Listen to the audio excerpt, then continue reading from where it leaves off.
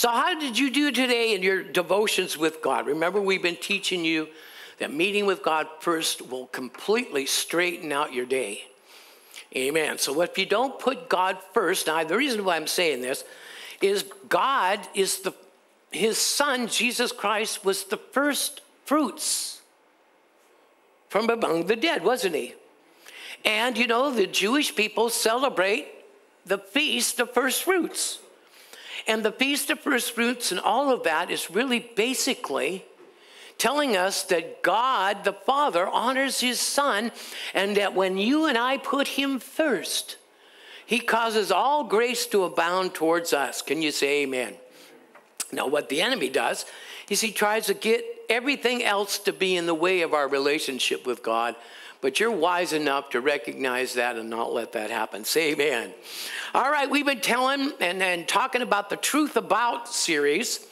And this one here is very, very powerful because there's a tool that the enemy uses often enough that we need to pay attention and learn how he uses it and how to thwart or how to rebuke the term of that tool. And that tool that Satan uses against the children of God and people in general is offense. So this is the truth about offenses. Amen. So good morning, saints. Welcome to this briefing. What a great family you are. It's so nice. Amen. Our family is great. They love one another. They purpose it. Those of you coming in from California and Texas and New York and some of those other places, you're letting us know that somebody's sending you some of these teachings. And we do appreciate the fact that you're willing to watch and you can laugh a little bit with me, okay? So basically, let's get into this. Our Father wants us to be aware that we have an enemy, and his job is to harass us, to get us to be frustrated, to be stressed out. But you and I find our rest when we come to Jesus and we sit down and we rest at him. Say amen. All right, so remember the Cain and Abel syndrome. Everyone? Say, I'll never forget Cain and Abel. Okay? I'll never forget Cain and Abel. So we're going to relate the Cain and Abel scenario to your flesh and spirit. We know the story in Genesis that Cain killed Abel because Cain wanted to do it his way and his deeds were evil. We found out that Satan went and camped in Cain's head and got him jealous, got him angry, got him really mad about his brother. And we find out that Cain out in the field killed his brother Abel. So how does that relate to our lesson today? Well, the devil is using the Cains of life to attack the Abels. Let me clarify. We learned that our flesh is which one? Cain or Abel? Cain. Cain slew Abel. Okay? We learned that our spirit man, I'm sorry, that should have been informed to him. We learned that our spirit man is Abel. So, we are able, can you say amen? But our Cain gets in the way. And so what we need to do is we find out that what the enemy uses, he uses offenses. Hello? He takes and gets people offended, and he tries to offend you. Everyone say, oh, me. Okay? Remember, Cain and Abel, the devil feeds off of the fear, the anger, the jealousy, the being people one against another. He places these thoughts in our minds, and sometimes they're unsuspecting thoughts. When a human turns on another human, this energizes the devil and gives him power over the situation. It charges up his batteries. So we now know why throughout our history of the world, there's wars, rumors of wars, nation against nation, color of people, kingdom against kingdom, Hello? Sometimes husband against wife, God forbid.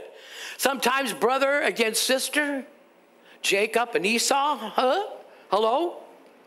And so offenses is something we need to be aware of, and we need to know how to combat Satan's tool of causing offense. Someone say amen. Amen. Didn't Jesus say, a house divided against itself cannot stand? Now, I know I'm sounding a little negative here. Don't worry, we're going to give you the cure here in a minute. But I want to let you know this is probably one of the greatest tools Satan uses against Christians. Something offends you, and so you go away. Now, let me bring you back to Adam. When Adam and Eve had sinned, and God came to fellowship with them, God said to Adam, what? Have you eaten of the tree? Why are you hiding? So Cain is a hider, while Abel is a worshiper. Can you say amen? Your spirit wants to fellowship and be with God, yet your body wants to sleep in and do its own thing. Someone say, oh, me. So we want to make sure a house divided against itself. So if you are a person that doesn't deal with your flesh and doesn't pray first thing in the morning, you're going to have your flesh periodically rise up and give you problems. God forbid. So a house divided against yourself, what the enemy wants to do is to keep our house divided, keep you divided against yourself. Hello? Can we think of a scripture that says that a double-minded, divided person cannot get anything from God? Yes. A double-minded man is unstable. And a lot of people don't understand what the double-mindedness means. It means switching from your old man to your new man. From your new man to your old man to your new man to your old man. So what do? You bring your old man to the cross in the feet of Jesus every morning and you say, crucify me. So Cain is gone. And Abel can continue to fellowship with God. Everyone say, my spirit man is the Abel of my life. And my spirit man allows me to be able to walk with God. Is that correct? All right. So now, folks, listen. Is a house is divided against itself. That's why Satan uses all kinds of offenses.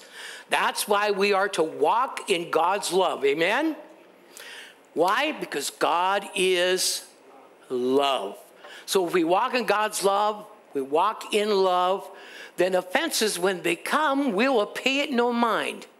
Can you say amen? And besides, you are supposed to be crucified with Christ.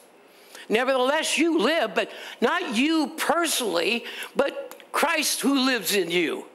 And the life that you now live in the flesh throughout the day is affected by God and his way and not by the suggestions of human beings, nor the news, nor this thing or that thing. Why? Because heaven and earth will pass away, but my word will not. You and I are people of the word. Look at somebody and smile and say, Wordies, the breakfast of champions. I want to get Michael a t-shirt that says that. Wordies, a breakfast of champions. Why not? All right, so let's get into this. Go with me to Luke chapter 17. Again, this is very, very important that we understand this, because this is how the enemy uses this tool of offenses to cause people, churches to divide, cause people to get upset, breaks up friendships, marriages by offense. Listen. If you value something such as your life, then any threat towards your life could offend you, right? But if you give your life to the Lord, your life is over and now God's life lives through you. When somebody attacks you, he says, hey, my dead man's not going to get upset. I'm sorry. You could yell at me, call me every name in the book, but guess what? Jesus is Lord of my life, and I'm not going to take the offense. You're not going to take the offense. It might be given. It might be sent your way. It might come by letter. But you're not going to take it personally. You're not going to take it into your bosom. Kerry, you're a real jerk. I'm sorry, take it up with the Lord. So it doesn't affect, so it doesn't affect. Remember, Saints wants to affect us because we're good people. We're filled with God. We're carriers of an infectious gospel. Hallelujah. So what better way to kind of discourage us and frustrate us? So we're going to take offenses as an enemy. But folks, not only do offenses come, but sometimes we can cause them. So we're going to give you wisdom about that too. Can you say amen? Luke 17, then he said to the disciples, it is impossible that no offenses should come. In other words, English says, it's impossible. People are going to offend you. Offenses are going to be there.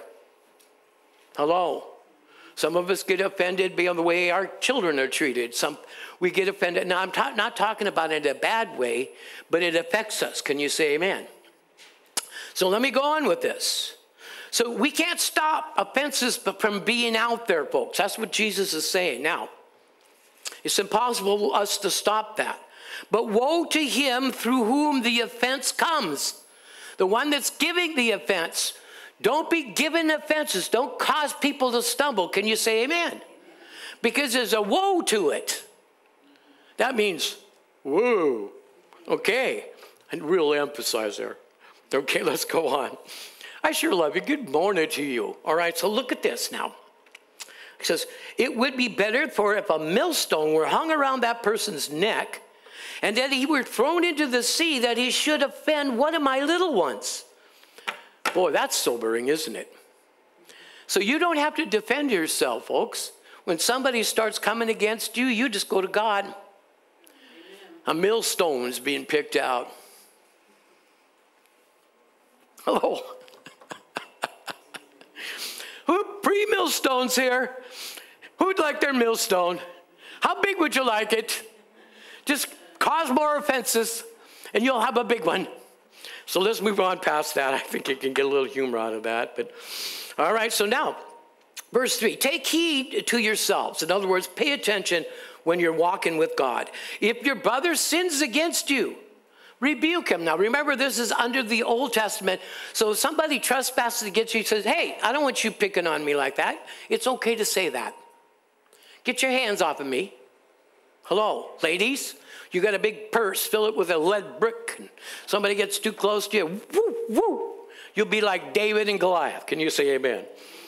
Now, take heed to yourselves, and that your brother sinned against you, rebuke him. And if he repents, forgive him. So in other words, don't set yourself up to be offended and carry that offense. And if he sins against you 7 times in a day, of course, none of you have ever experienced anything like that.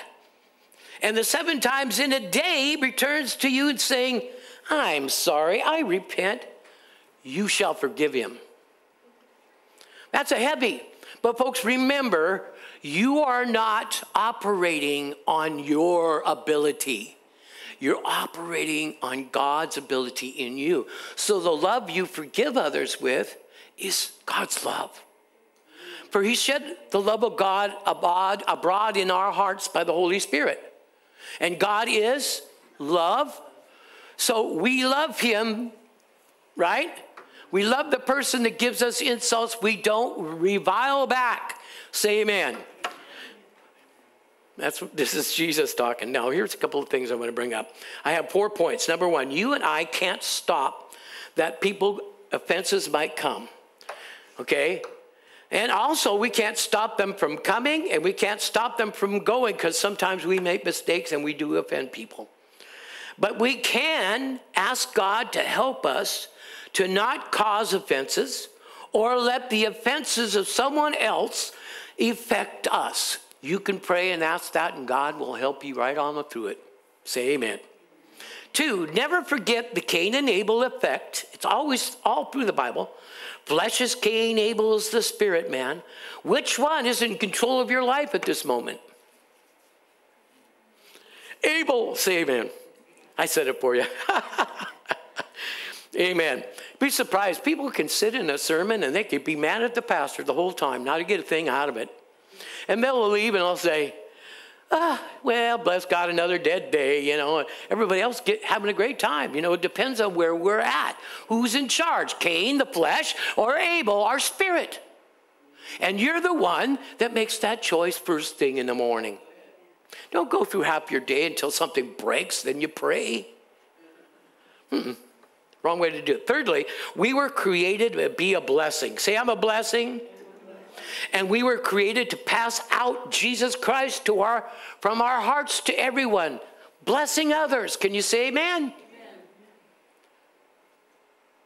Well, Pastor Kerry, what do you think's wrong with me? Well, brother, have you accepted Jesus Christ as your Lord and Savior? Well, no. Let's get that taken care of. You see, when you're sharing the gospel, you don't have to smack somebody with them. Share, hey, your heart's broken. I can look in your eyes and there's an empty spot. Let's get something in there to fill you up. Would you like to meet God himself? How am I going to do that? Hey, you can pray with me. I have a sheet in the back. It says roaming through Romans road. It teaches you how to lead somebody to the Lord. It fits right in the leaflet of your Bible. I designed it 100 years ago, lots of years ago. And you put it together and you just sit down with somebody and you go through it with them and it leads them right on to the Lord. Amen. I call it the road of salvation. Can you say amen? And then fourthly, always forgive. Say this with me. I will always forgive. At times, even if I don't want to. Because you know, there are times that really you can get irked. Be honest with yourself. Remember, God loves that honesty. Amen. Always forgive and release them of their debt. Father, forgive us our debts as we forgive our debtors. How much did our Heavenly Father forgive us? What do you think? All your sins, all the things you've ever done wrong. Some of you tried drugs, some of you tried alcohol, some of we just got messed up in life. Amen? And how much has God forgiven us? So you can see the travesty of somebody coming to you, maybe owes you something or caused a little offense on your behalf, and how that you would sit and not forgive them. If God forgave you all of that debt, all the things you could never repay, how dare we just turn on someone else and say, hey, I'm going to make you pay me the $20 you owe me. And so the attitude of that, do you see that? The attitude of that attitude is evil. It's the Cain attitude.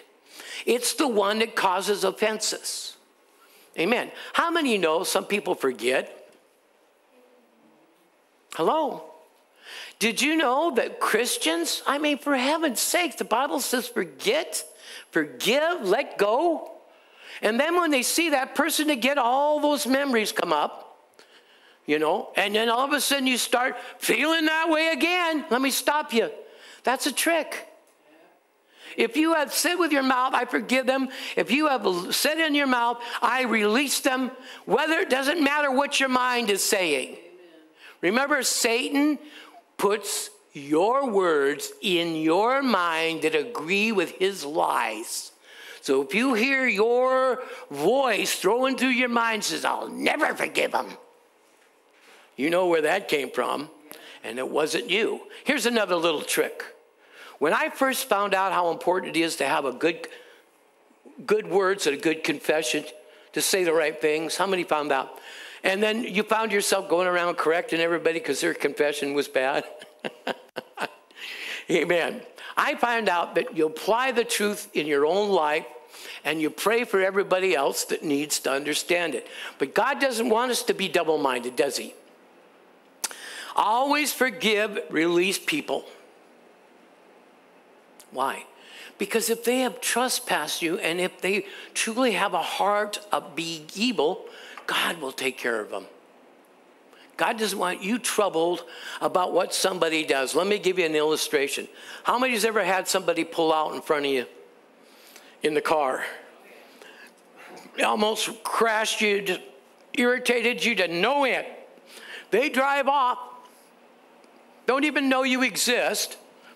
And yet your whole half day is irritated by that pulled out in front of you.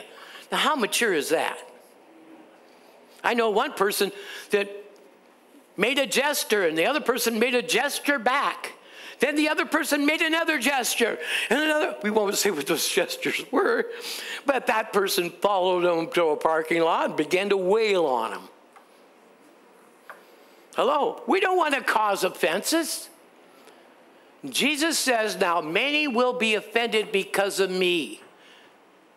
He did say that in the gospel, and he says, how are you going to handle, because you have God in your heart, when you share God with somebody and they tell you where to go, where to stick it, where to shove it? Are you going to let that offend you? Are you going to smile at them and say, hey, I was just like you. I ran away from God so fast I hit him head on. Amen.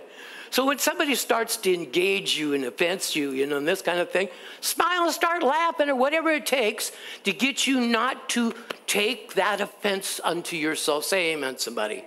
Woo-hoo. I'm done preaching myself happy. My leg just got caught. So you see me doing this dance up here and all that kind of stuff, you know what's going on.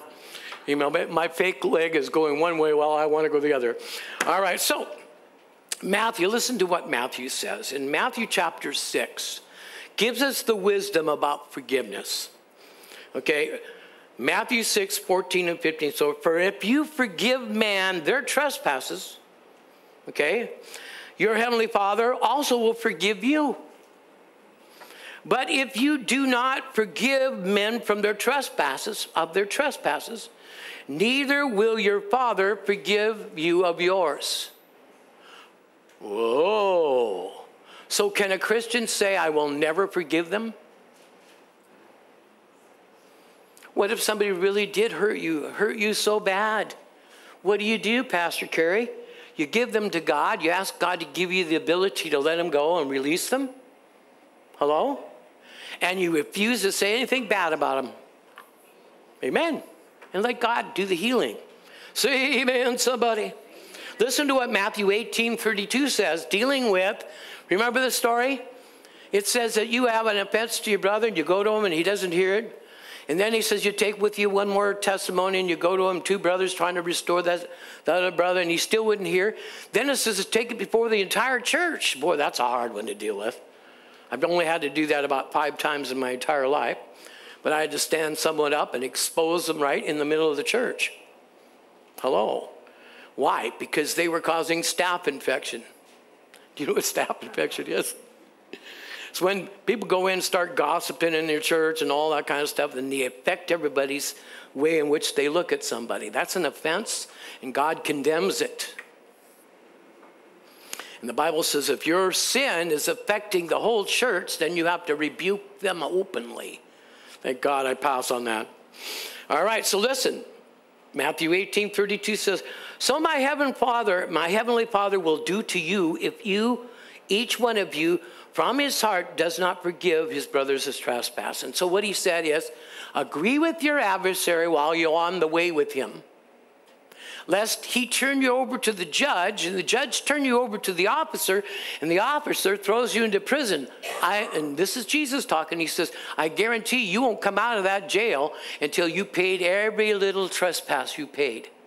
Now, everybody look at me. Say Old Testament. Old Testament. There you got it. It's all Old Testament. But it still applies in our flesh. So if we from our heart won't release somebody, it could bring us under oppression and bondage. Hello.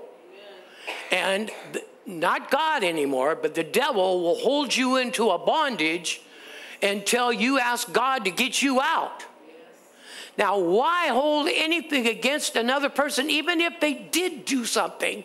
Why hold it against them? It's a trick of the enemy. Are we God? Of course, we don't want to be hurt again, but we have no right to hold anything against anyone, knowing that God didn't hold anything against us when we asked Jesus Christ as our Lord and Savior to forgive us. Are you beginning to see a picture here?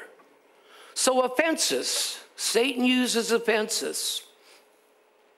So our Heavenly Father will take care of you if you won't from your heart forgive. As we sow, so shall we reap. All right, next point. When a person gets offended, what happens? Proverbs chapter 18, please. This is how Satan works. This is what we need to know. And this is why we're not going to go around offending people. Can you say amen? As best as we can by the help of the Holy Spirit. Proverbs 18, look at verse 19 through 21. It says, a brother offended is harder to win than a strong city. And contentions are like a bars of a castle. So a brother offended, it's hard to win to the Lord. They're like contentions are like bars in a castle or in a jail. A man's stomach shall be satisfied with the fruit of his mouth. Notice that's all in one portion. So it's saying somebody that causes offenses doesn't know when to shut up, and they'll be filled with their words offending others. Hello. It also works that way. Hello. Are you still talking about what your brother did, your sister did some time ago? Stop it. Give it to God and let God handle it and pan it all out for you. You get on and serve the Lord and win souls. Enjoy your life. Can you say amen? You don't need to be caught up. Here's one thing the enemy does a lot. He gets us caught up in the affairs of this life. It says, as a soldier, don't get caught up in the affairs of this life. So what happens is somebody's getting their feelings hurt, so you decided you're going to go into that family and you're going to straighten up all their messes. You're being caught up in the affairs of life, and you don't want to do that. You get caught up with God tells you to get caught up, and don't try to fix everybody. Say amen. Look at your neighbor and say, you need fixing. We all do. That's the fun of walking with Jesus. He's fixing us all day long. And he's doing it in a way, well, we won't always break the same way all the time. He's strengthening you daily as you walk with him. And some of the little habits that you don't like about yourself, he's working those things out. You just keep walking with him. Hello? Remember, Cain lives with you. You got up this morning, looked in the mirror, and there was Cain. Your flesh, that's what I'm referring to, okay? And you went, oh, holy cow, I better do something about that. All right, move right along, okay? Now, he says, a man's stomach will be satisfied with the fruit of his mouth. And if you're causing offenses, you're going to be filled with offense. For the produce of the lips he shall be filled. Now, listen to this. Verse 21, death and life are in the power of what? The tongue. So we really need to really watch it. We learned that the other couple of weeks ago. But anyway, a person that is offended, we call that a root of bitterness. Everyone say root of bitterness is offense. When somebody's offended and they don't deal with it with God, that root of bitterness will come out in their conversation. Out of the abundance of the heart, the mouth slippeth, right? Are you with me? So whether you like it or not, that is going to come up. So you're talking about great things, and all of a sudden somebody brings up something, and everybody's feeling a little weird about it because they've never let that go into the hands of God. They're bringing it up again. Had a guy come to me years and years and years ago, and he had a problem when he was younger, and we fixed this problem for him. I won't go into the detail, but he had an overemphasis of little children. Now, he wasn't a member of the church here, but he loved little boys, and so we had to deal with him in his mental capabilities with that. And so one day he comes to me, he says, why does everybody think bad of me, think poor of me, and think of everything? I says, well, we haven't seen you for 4 years, and the only one that brings it up is you. I never saw him again because he never really dealt with that in his heart. And he loved talking about it because it got people all arguing and all upset about stuff. Did you know there are some people that love the attention they get by not getting their lives together? They'll just be a mess because they get more attention from you for being a mess than they do from being better. Hello, oops. No, it's the truth. There are professional bummers that all their life, everything's a bummer. And if you make friends with them, if you don't get them changed, you'll be a bummer. A relationship become a bummer.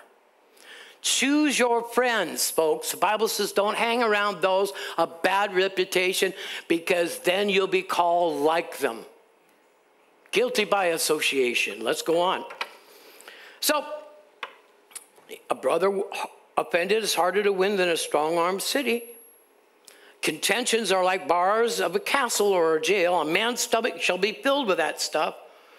For the produce of his lips he shall be filled. Death and life are in the power of the tongue, and those that love it will eat the fruit thereof.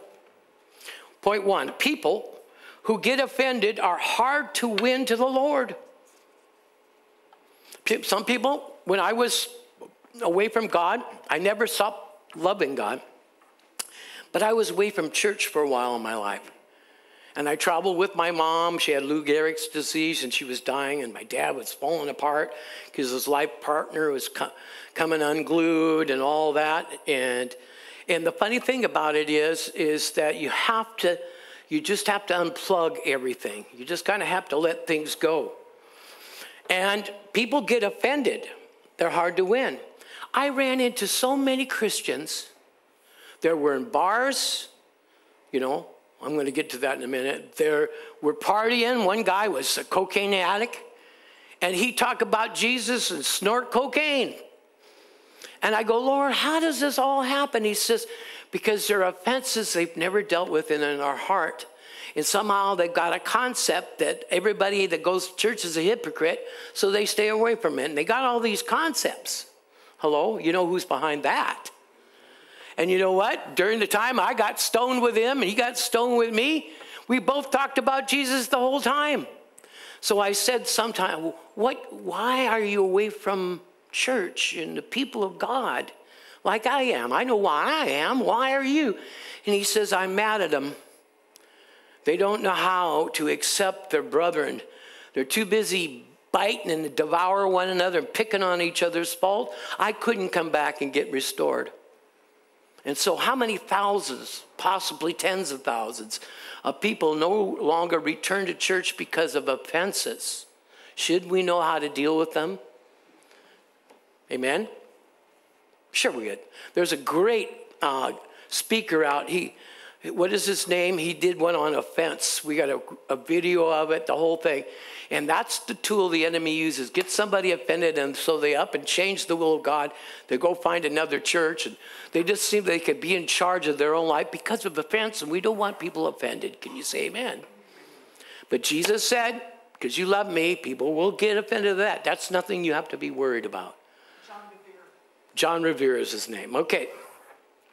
So people get offended. It's hard to win them to the Lord. Someone offended will be filled with that offense, and out of the abundance of their heart, their mouth speaks and causes more offenses. These are the devil's tools.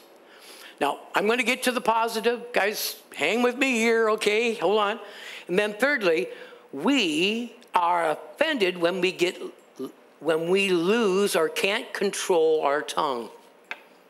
We can bring offense. Can you say amen? How many's ever caught yourself, you could say something, but you didn't, and it was good?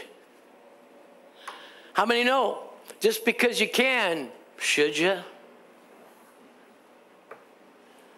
If it feels good, don't do it necessarily.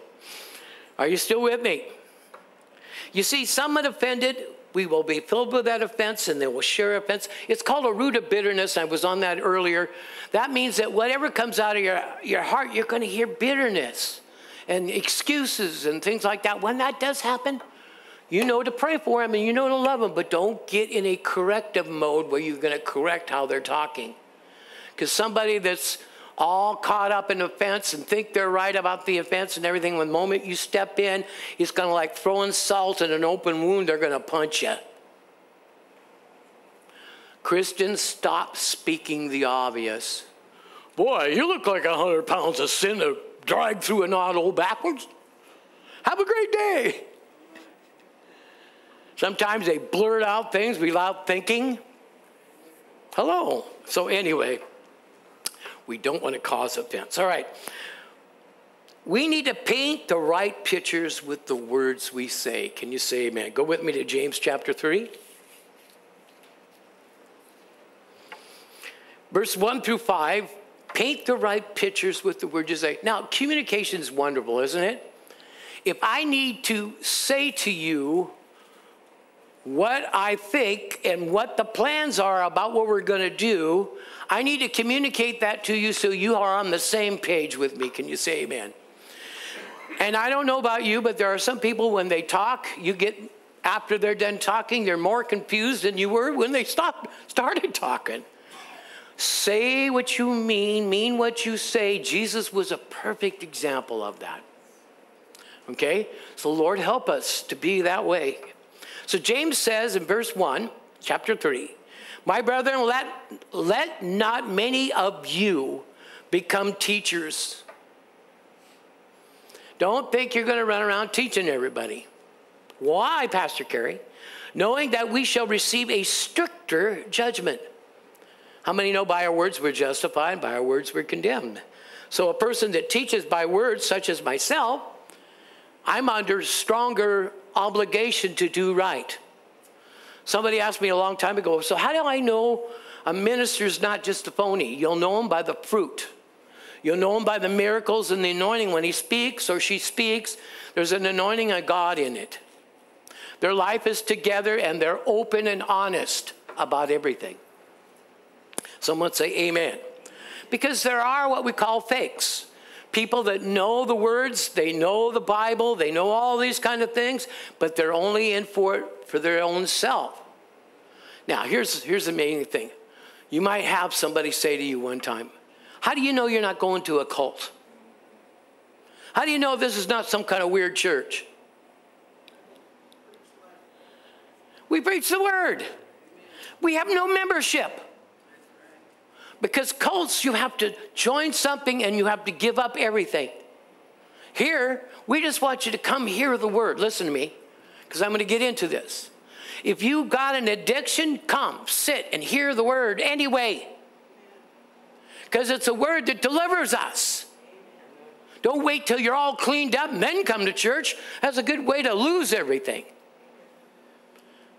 You got an alcohol problem?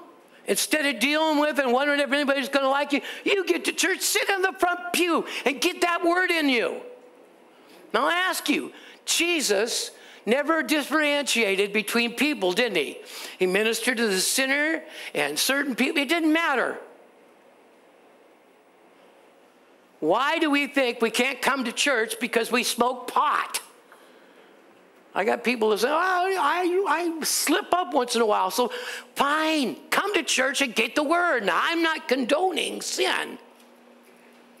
But the church has got this stigma to it. You can't go to church. You got to dress right. You got to act right. You got to be right. And so most people just say, what's the use? Come to church. You need help? That's when we especially come to church, because it's a hospital for the sinner. It's a hospital for you and I, because we're not all fixed yet. That's why Jesus says don't judge or look at other people's faults. Why? Because you got enough of your own. You and I work on them together. When you're so busy walking with God and working on things together, God will fill you with such great things you won't have time to look at the faults of others or cause offense. Are you with me? I done preached myself good and happy. Now listen to this. So James further on goes on. For we all stumble in many things. If anyone does not stumble in word, he is a mature man, able to bridle or control his whole cane, his fleshly body. Indeed, we put bits in horses' mouths. They're much bigger than us. And that they may obey us. And we turn their whole body. Now, folks, what you don't see in that, maybe you do, maybe you don't. But notice we put bits in horses' mouths. if we let him, God will put a bit in your mouth and begin to guide your steps. Can you say amen?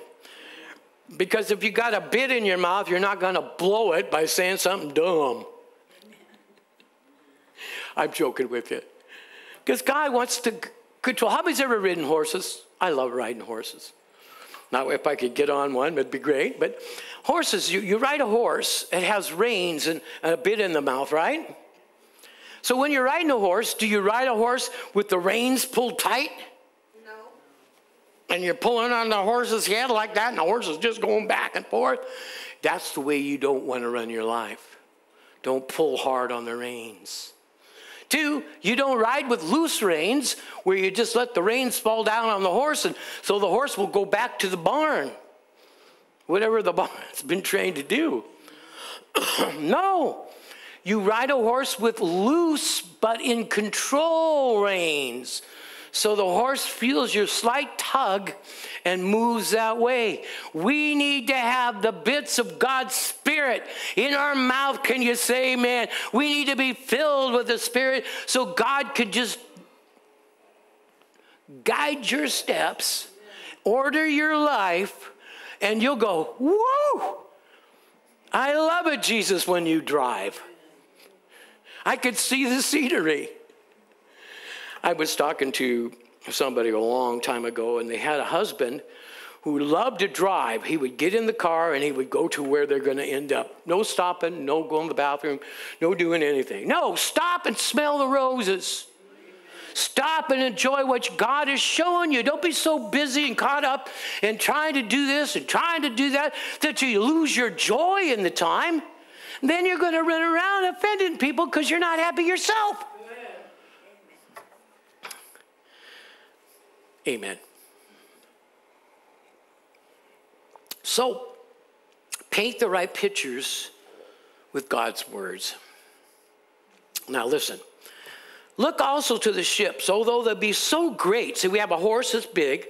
Now we have ships that are huge. So large, and are driven by fierce winds. Sounds like life today. They are turned by a very little rudder, wherewith the pilot desires. Even so the tongue is a very little rudder, a little member which boasts great things. Folks, how you talk is how you walk. What do you mean? Well, that's just killing me. I'm going to die if I do, die if I don't.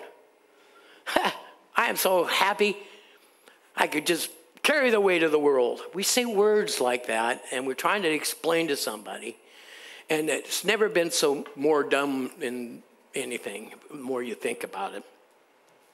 So what do we do, Pastor Kerry? Even the tongue is a little member, but can boast great things. Let me ask you, have you ever boasted in the Lord? God is good. He filled my heart. One time I went after a full gospel businessmen's fellowship in Lake Wilderness out there in Renton. And God guided me. And we're going to get to this, so I need to explain this. He guided me to a little bar restaurant. I says, God, I want to go into the Lee Hotel. I want you to go in there. I have something for you to do. God, what if people see me going in there? It's also a restaurant, you see. The same problem existed, and we'll get to it, back in the days of Jesus and the days of Paul, because many of the Christians were so strong in their walk, they wanted a good piece of meat. In order to get a good piece of meat, you had to go down to the local idolatry temple, where they sacrifices the meats and stuff to the idols. And if you were truly a man or woman of God, that wouldn't bother you, because whatever you pray over is blessed, as long as they don't do something filthy with it. And you can eat meat, but then there are some people that don't want to even touch that, so honor them. They don't want to touch that kind of thing. Well, that's fine. But don't say, I can't because I'm more mature than you. No. You see, it isn't the outward part that should affect us. It's what's in our heart. And so you might. What would you do if you saw Linda and I, and we went to Applebee's, and they had no seats, so we had to sit up at the bar? Would you think that we were drinking? You see? And so many people today think Jesus drank wine. because he came into the temples and he shared the gospel with the people. And so they called him a wine bibber. Man, folks, you got to study the Bible. Jesus was a Nazarite. Can you say a Nazarite? Say Nazarite. That means he could not touch wine. He could not. It was just like cutting your hair when you're a Nazarite. Jesus, have you ever seen pictures of Jesus? He didn't have short hair. He had hair clear down to here. Okay? And it was well kept because he was a Nazarite, a Nazarene. And their covenant with God is lengthening of hair. Not touching anything unclean, nor wine. Now, folks, in the Old Testament, in the New Testament, the word wine is an all-conclusive word. It means not only vinegar, grape juice, same word, booze. Okay? Now, when it says take a little wine for your stomach's sake, you think that's booze? Have you ever had ulcers and put some kind of alcohol thing in your tummy? It'll double you over and send you right to the ground. He's talking about grape juice and watered grape juice. So, folks, studying the Bible is very important because that's how Satan gets to us through deceptive, because we are ignorant about certain things. So the same with offenses. Let's go on. Even so, the tongue can boast great things. So how many here would like to change the direction of your life? You went to God and God says, talk differently now. Start talking with faith, talking with hope, talking as things that are not as though they are. Don't talk the obvious. If you have a dog biting your leg, you don't go, here dog, here dog. I got a dog on my leg. I got a dog on me. You call the dog catcher. Hello. But that's what we do. We go around saying what is instead of what should be. We have a what should be God that lives in our heart. And we're on a journey. Can you say amen? Woe unto the world. My next point is woe unto the world because of offenses. Why do people get offended, folks? Pride, flesh. Good. Very good. You don't have to go any further than that. We usually can offend with words, can't we? But sometimes we can offend with actions too, if we're not careful. People who speak wholesome words actually control where they're going to end up.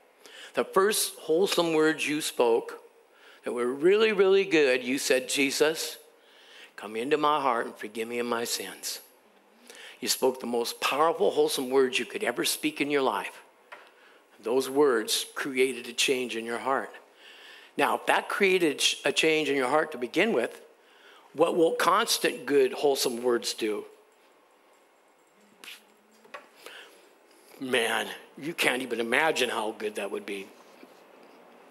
That's why the enemy always tries to offend us, try to get us to be offensive in our ability. Are you with me? We can become sweet in our talk, or we can be thorny or prickly. Didn't Jesus say something like this? He says, do men gather fruit from thorn bushes? Do they gather figs amongst thistles? The answer is no. But yet you're a thistle and a thorn bush, and you are a sweet water reservoir. Can you say amen? Inside, you're sweet, you got God. Outside, you can be a little thorny and thistly. How you doing, Pastor Kerry? Fine, why are you asking? Thistly, thorny. How about a preacher that does that? Come on in here, shut up, sit down, we're going to listen to the sermon. I'm just making that up. It's kind of thorny and thistly, isn't it? You follow what I'm saying? And so, when we share, we need to be sweet and not cause offense as best as possible. Say amen, somebody. Woe to the world because of offenses. Matthew 18:7 says, woe to the world because of offenses, for offenses must come. But woe to the man that gives them to you. Don't take them. Say amen. Now go with me to Romans chapter 16. Let's look at something. Romans 16, verse 17 through 20. I sure love you guys.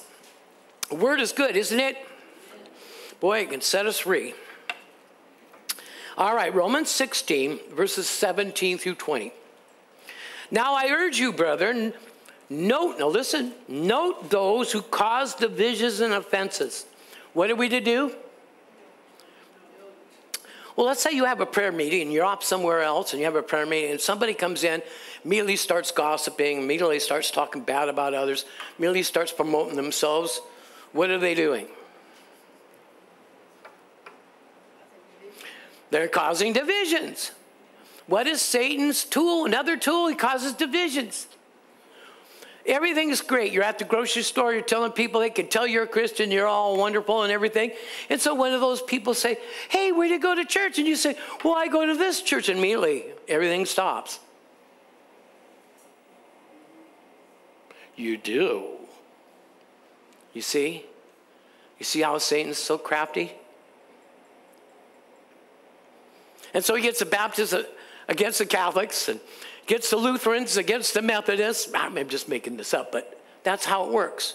It gets the pew person over here who spent all their life in that one little place in the pew, got their name on it, and then somebody like me sat in that spot.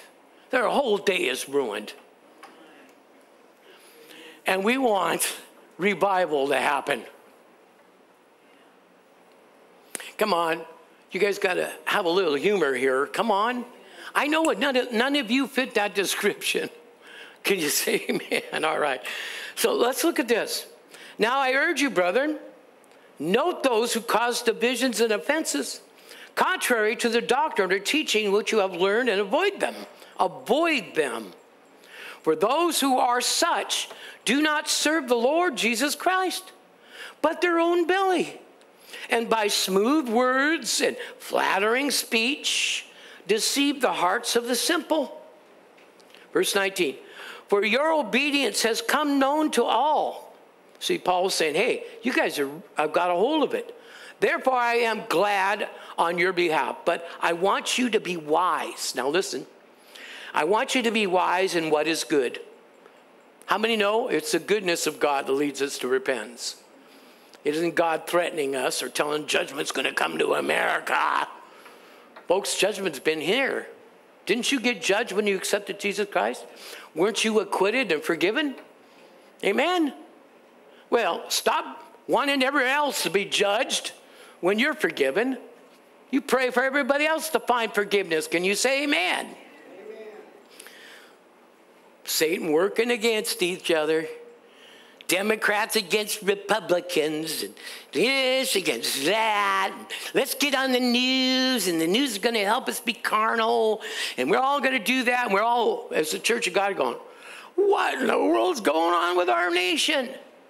The same thing God said for 2,000 years. He says the devil, in his day, he's going to be a deceiver. He's going to deceive many, lest you walk with me, saith the Lord. So it says this, I love it. Mark those. For those who are of such do not serve our Lord, they serve their own belly.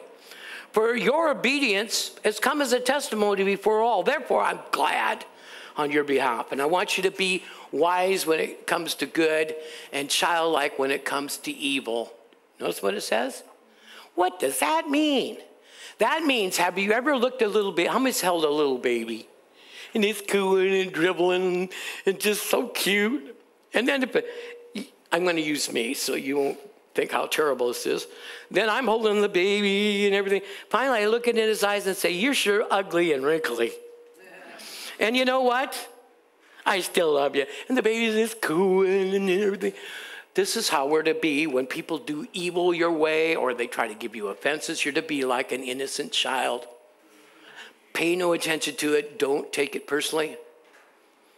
Now, another thing, too, that happens is sometimes people have to correct you. Don't take it personally. They're there because they love you. And if I have to ever say something to you about you really need to do it this way, I'm not picking on you. I'm after your best interests. Can you say amen? Well, we need to be after each other's best interests. not pick on one of those. Can you say amen? A couple points underneath the scripture. The world will judge because of their offenses. So the Bible says in 16th chapter of John that judgment came into the world because they did not believe in my son. Judgment came onto those that are sinners and those of the devil because he's judged already. Look it up. Okay, and so it says right here that the world is being judged because of the offenses they did according to Jesus and the Israelites. So the world rejects Jesus, it rejects the Israelites. Look at all this anger that's going on. God will judge them because of the way they treat others. Say, thank God it's not me. I'll walk in love. There we go. Okay, 2, in the church community, that's us. Only one church, folks. So that big church down the street that loves Jesus is all part of the same church. We're just little branches. Can you say amen? And it goes like this. It says, in the church community, we also must walk in love and not cause divisions or offenses. Can you say amen? But meeting with God first, walking with him in his love, we will take on a humble demeanor and not become offensive. Hello. Thirdly, Pastor Kerry, how do I keep from being offended? Number 1, we are to walk from our spirit man, or from our heart out, not our flesh. Die daily in the presence of God when you meet with him. Doesn't take very long. And when you meet with him, he crucifies the part of you that gets easily offended. He nullifies it and neutralizes it. And if you keep up a consistency, then he takes you and he keeps your eyes on him. And so you can walk with him in the spirit of life, so you won't become distracted nor offended. That's our God. So are you telling me, Pastor Kerry, I become a distracted or offended when my eyes are off the Lord? Exactly. Every man's tempted when he's drawn away of his own lust and enticed. Hello. So guess what? We're in God, right? But everything that you found yourself weak to, you were enticed about. Satan's trying to entice us. Amen. New car, you could make money. New house. Everything the enemy puts before you has so many complications with it, it never seems to work its way out. It's the same as the carrot before the donkey. The donkey wants that carrot so bad, he'll run anywhere trying to get it, but never will get it. Satan works the same way, dribbles things in front of you, and you think, well, that could be God, that could be God. You know what? You shouldn't pay any attention to that. God will get you what you need if you keep your eyes on him. But you're liable to miss it when God hands it to you. You'll walk off because you were distracted to go somewhere else. I know a lot of people go somewhere else and they're not getting a thing.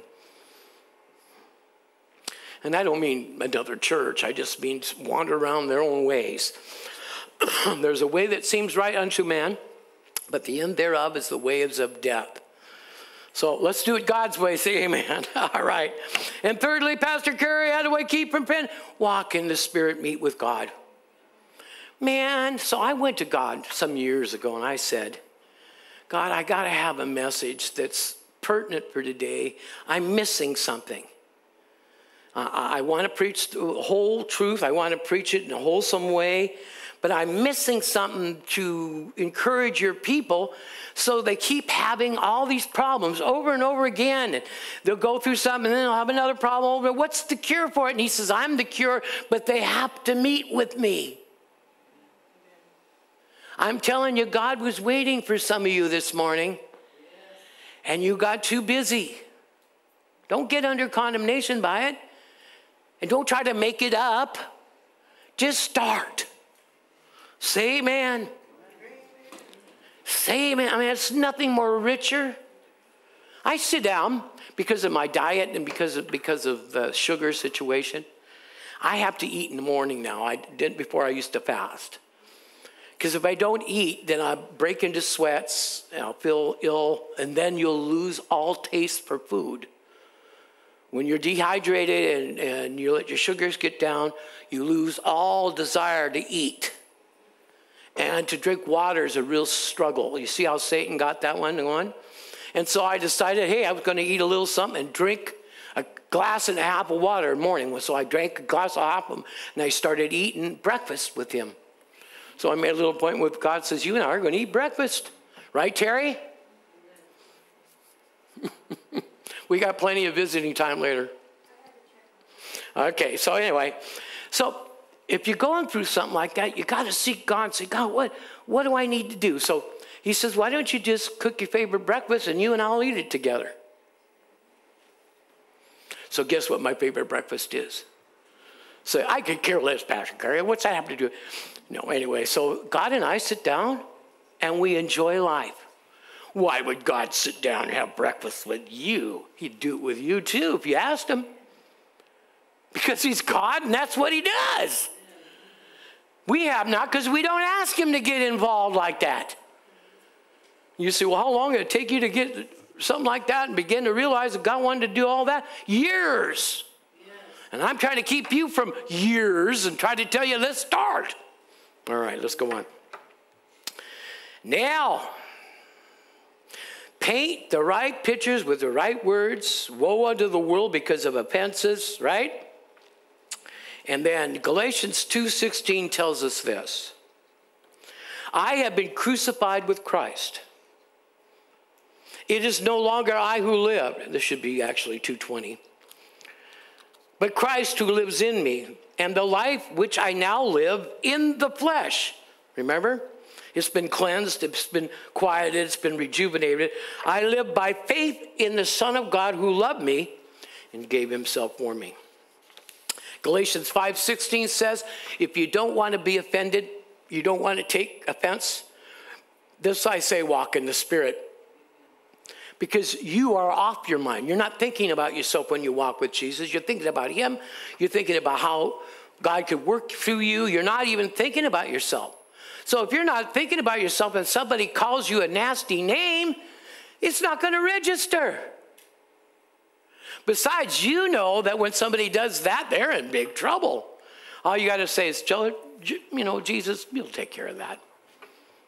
I feel sorry for him. Hello?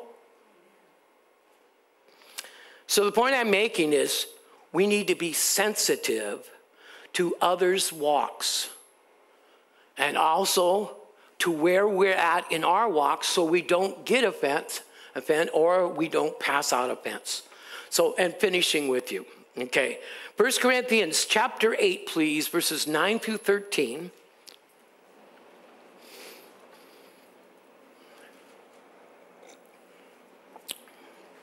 Being sensitive to others' walks.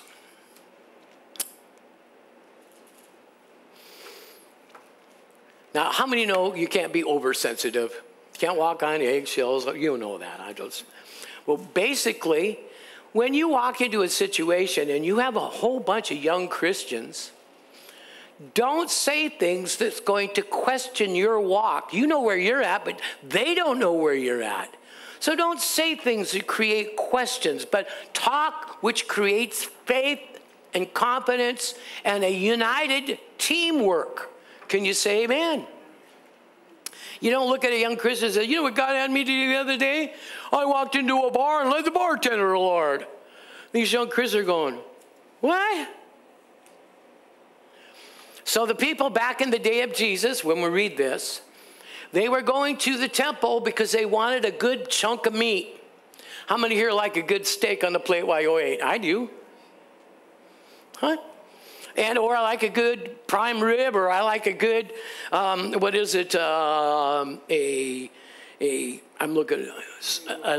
well, that's a steak. We're talking about now, gosh, I got a mental thing. Talking about pork. A pork loin. I love that. You have it stuffed and all that kind of stuff. We like that, right? But in order for somebody to enjoy a meal like that, they had to go into the temple. And a lot of the Christians knew that the temple wasn't going to hurt him, that the meat wasn't going to hurt him. There was no buggly boo going to jump on him when they were going down there. They knew what they wanted. They went in, got it, and everything like would be just like a person sat down at Applebee's at the bar and ordered a hamburger. But the people who are in the flesh will look and say, what's that person doing in the bar? Uh-huh. You see, and that's the offenses Satan uses.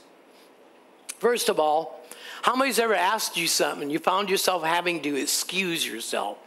Don't do that. Don't try to justify or excuse yourself about anything. Just be wise enough to know that if the only place you need to sit is at the bar, I'd check it out and be sensitive to everybody else and see how many people there actually know you're a minister. Then you should question the fact whether you should do that or not.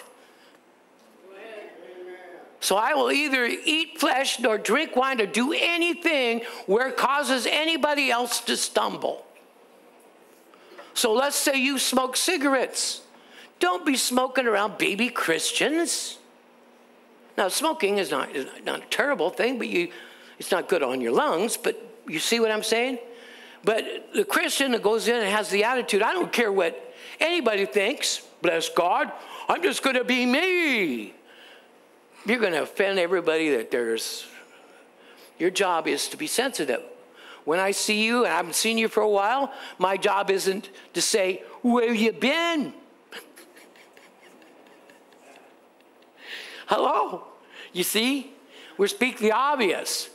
Just say, it's wonderful to see you. You see? So we need to be sensitive to others' walks. Everyone take a breath and say, Lord, teach me. Okay. Now, we have some very gracious people here today, families, and you are wonderful people, believe me. But we all could use a little polishing. Can you say amen? So in 1 Corinthians 8, verse 9 says, but beware lest somehow the liberty of being a Christian of yours become a stumbling block to those who are weak. For if anyone sees you who have knowledge of eating in the idol's temple, will not the conscience of him who is weak or young be emboldened to eat those things that offered up? Well, if they can do it, I can do it too. If so-and-so's having the beer, I could do one, maybe two, maybe three. You see? We don't want to stumble anybody. Can you say amen? Now, folks, I don't personally drink. I can't drink. I don't want to drink. I drank for years, okay? To me, it doesn't turn me on. Never liked the taste of it. Drinking is not cool. And for Christians, sometimes what they're looking for, and I'm on tape, so I don't mind saying this, they're looking for a little relaxing, a little bit of a buzz. And I'm not going to condemn anybody for that. Jesus never did. But if you got a glass of wine sitting at your table and you got a bunch of baby Christians come into your house, you don't need to have that wine at that table, even though it's your house. You understand? Because their souls are worth more than your house and your will. I want to hear everybody say amen. Some Christians, they can't go a meal or two without having a glass of wine. And again, no condemnation there. Okay? Understand hard work and all that. I'm not condoning it, but God's not going to judge you because you do that. Only if you stumble somebody by it. You catch me? If you stumble somebody by it, then you're trespassing and it's a different story. Say, you got it? How many here know I'm not condoning you to go out and party hardy, okay? Have you got the balance in what I'm telling you?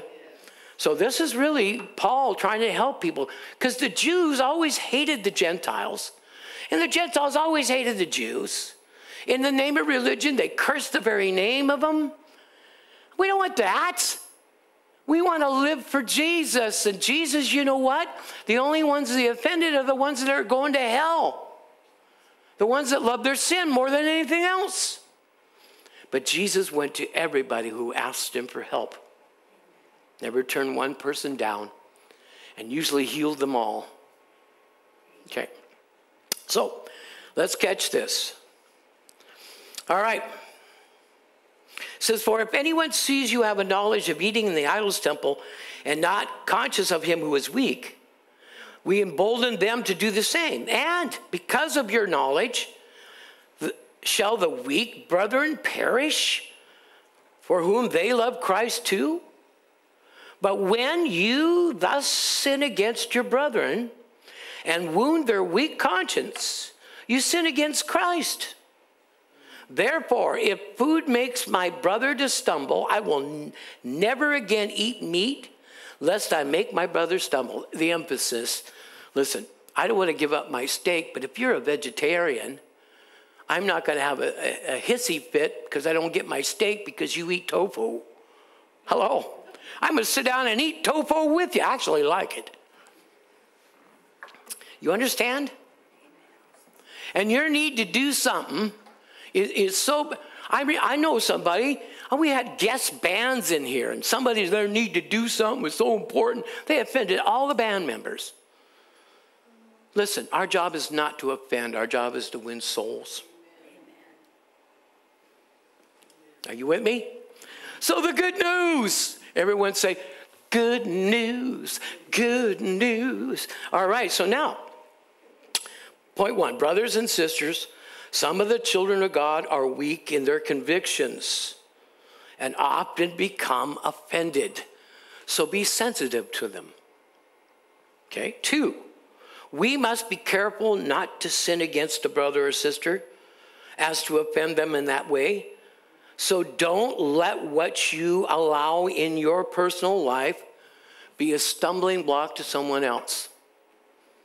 I remember when I was over Eastern Washington, I did a crusade over there in a place called Randall, over there next to Ronald. Do you know where that's at? Anyway, they invited me to come over there, so I brought a little team, about 4 of us. We went over there, and it was a revival in a house, and we had places just packed. I didn't know any of these people, and so I just preached the word of how God is faithful and how he wants to take care of us. This lady had a big growth on her neck. It was a goiter? Yeah. And it's actually a deficiency problem that causes it. And while I'm preaching, right there, I'm preaching the word how God loves it. The goiter went healed. We had more of a revival there. God wants to be glorified. He doesn't want to offend anybody, but he wants to go right down into that person who's desiring to have God in their heart, and he goes past their excuses and, oh, I still smoke, but I can't come to church. Yes, you can. Don't let the devil lie to you that way. You come to church, sit there, and you punish the devil by saying, I'm going to hear the word. You see? Next thing you know, you hear things and things begin to come together. Next thing you know, you realize who's been lying to you and who's been telling you the truth the whole time. Amen? 2, we must be careful not to sin against our brother or sister. 3, don't do or practice something that stumbles others, especially when you are around them. Hello? Don't get in an argument with your wife in front of a whole house full of people. Amen. Of course, my wife and I never argue. We have what we call intense fellowship. Moving right along. Actually, it's not bad at all. Best woman I could ever be with. Sorry, ladies, I don't want to offend you, but that's the lady up there. All right, so now, thirdly, don't practice anything that cause your brother to stumble. Fourthly, so if you do some things that you feel are okay, be watchful you don't stumble another person with it. Don't show up at a vegetarian's house with a T-bone steak hanging out of your mouth and make them cook it for you. There are Christians that are just like that. They'll be rude to a waiter or a waitress, you know, and then when the waiters come, they're just working really hard. Listen, if you're ever tough on a waiter or waiter, you tip twice as much. Hello? That's a hard job dealing with people, folks. You know, you had to deal with them too. And if you're in a service where you're dealing with them every day, All right, so if you're with me, so if you do some things that you feel are all right, then that's fine. But don't sit there and wave something that you know somebody else doesn't agree with in front of their face and say, nah, nah, nah, nah, nah. Well, of course not. But Christians do it all the time. And you know what? God's keeping an account. So, 12 through 13 says, so then each of us shall give an account of himself to God. Therefore, let us not judge one another anymore, but rather receive this understanding, not to put a stumbling block or an occasion to fall in your brother's way. Hello. Folks, somebody tells you they love you, then the next week they're mad at you and won't talk to you. Don't let that offend you. That's just their instability. Take the higher road. And instead of looking down your nose at other people, look up to them and pity some of the goofy things we do. Now, God told me that he had healing for somebody today, and it's in the area of your back and the length of your legs and hips.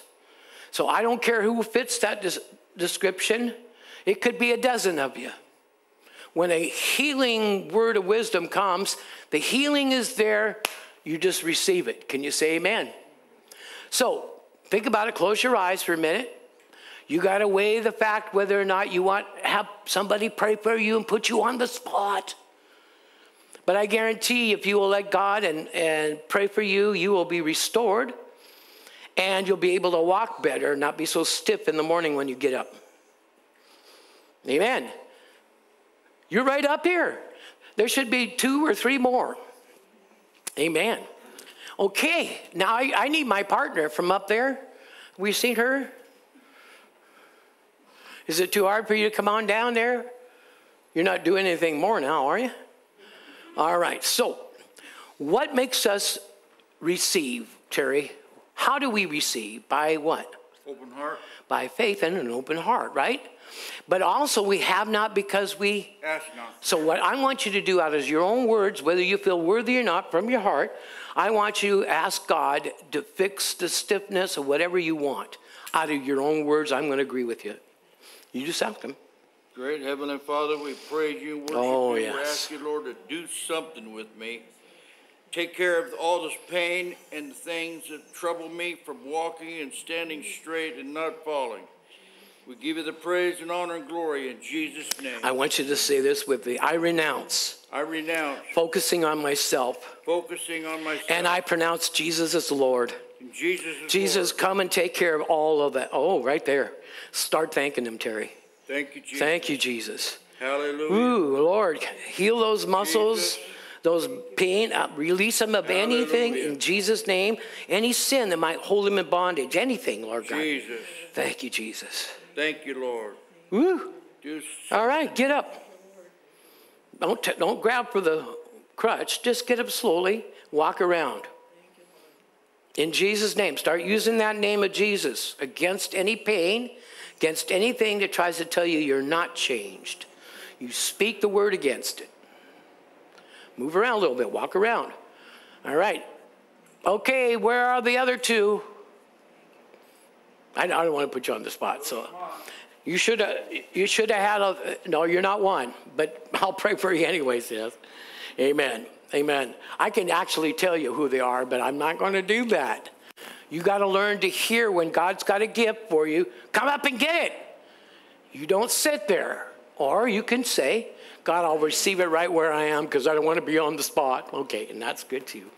So, Father, thank you so much for this congregation. Thank you, Lord God, for those that desire to do more than offend, more than do anything else but to please you.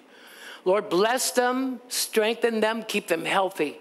Help order their steps, Lord. Help them remind their relatives that God has open arms to them, is calling them to come. And Lord God, thank you so much that you have blessed us beyond measure. And we're so enthused about the plan of salvation you gave through Jesus Christ and to get to know you better, Father. In Jesus' name. And all agreed said, amen. Amen.